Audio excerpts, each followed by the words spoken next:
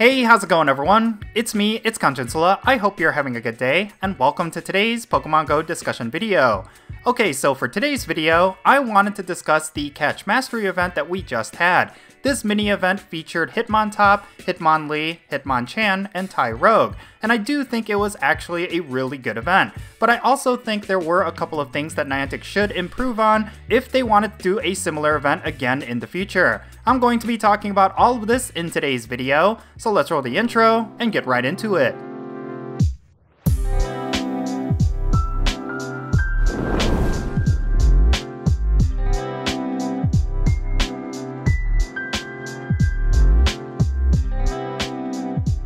Okay, let's talk about the Catch Mastery event. So, this mini event was actually something that I was actually looking forward to after it was announced. I'm a big fan of limited research days, and it seemed like this was going to be something similar, only with a couple of new twists. The way that the event went down is basically there was going to be a bunch of Hitmonlees and Hitmonchan spawning in the wild, and you could complete field research any timed special research line in order to collect Hitmontops. And of course, if you were to hatch 7km eggs during this mini event, you would pick up Tyrogues. Now, why is this significant? Well, apparently there was supposed to be some boosted shiny rates for both Hitmonlee and Hitmonchan, and then with Hitmontop, it was going to be a perma boosted rate. For anyone who does not have any of these super rare shinies, this was a great opportunity for you to pick them up. Think of it as a limited research day featuring Hitmontop, but it also had a whole bunch of bonus content related to Hitmonlee, Hitmonchan, and Tyrogue. You know, something that I really believe in is that limited research days should be a monthly event just like community days. It's a great way for Niantic to introduce new moves and new shinies. They are incredible for getting players to go out and about and explore their areas, and in general, it is a nice activity for you to do if you have nothing going on. But when it comes to this Catch Mastery event, I actually had a lot of fun, and I really think Niantic did a lot of positive things. Like I mentioned before, they kind of put a new spin on the limited research format, and I really do think that some of the changes that they implemented are things they should try again in the future. Like for example, I really did like the fact that they gave you multiple avenues for collecting Hitmontops. Like, if you were in an area where there weren't too many Pokestops, well, there was a special research line that you could do instead. And if you didn't care about Hitmontop or completing any special research, well, you could still go out and hunt for shiny Hitmonlee and Hitmonchan, both of which are super rare shinies. And if you didn't want to do that, then you can hatch eggs for shiny Tyrogue. Basically, there was a lot of different options for gameplay over this event. This is something that I want to see more when it comes to limited research. Giving players a whole lot of different avenues for some special gameplay, I think that is a really good move, and it's something that Niantic should continue to do. I also like the fact that this was a single day event, and it lasted for a good amount of time. Typically, whenever Niantic has in-game events, they kind of lose their luster after the first day, so I really like the idea of them doing short bursts of micro events as opposed to having one event that lasts for an entire week. Like, it doesn't have to be just limited research. Like, if they did this for community days, I think that would go over really well. There are a lot of times that players are unable to participate during a community day. You only have 3 hours to get the full gameplay, and even within that 3 hours, the gameplay can seem very mundane. But if they were to add special research storylines and have a whole bunch of field research, and even some special ways for you to collect community day shinies, I think that is a good lesson that Niantic could take from this particular event.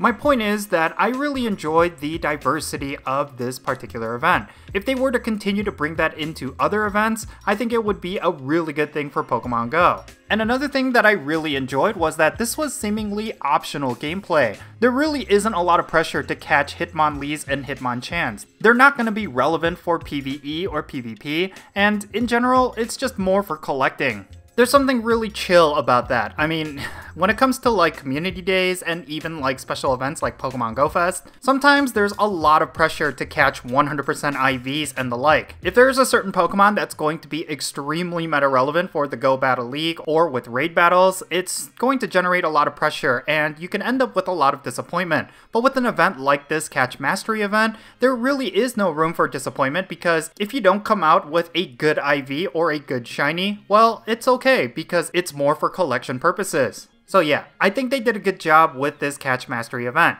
but of course, there were a couple of flaws that I do want to point out.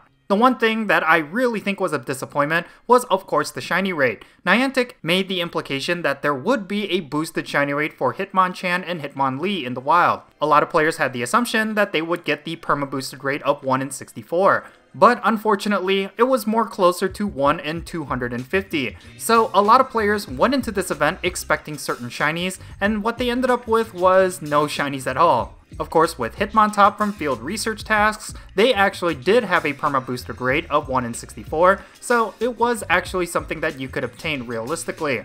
But I really think when it comes to certain things like this, Niantic just has to be transparent. Like, from the get-go, if they were to say what the shiny rate was going to be, then I think a lot of players could have curbed their expectations. The other issue that I had was, of course, involving Tyrogue. That was a particular shiny that I really wanted, and yeah, it was kind of unrealistic because of the egg pool that was alongside it. I think based on the description of this particular event, a lot of people assumed that the 7km eggs that you would obtain during this event would only have Tyrogues. But unfortunately, it was muddled with a lot of other junk Pokemon, so I think that was a huge disappointment.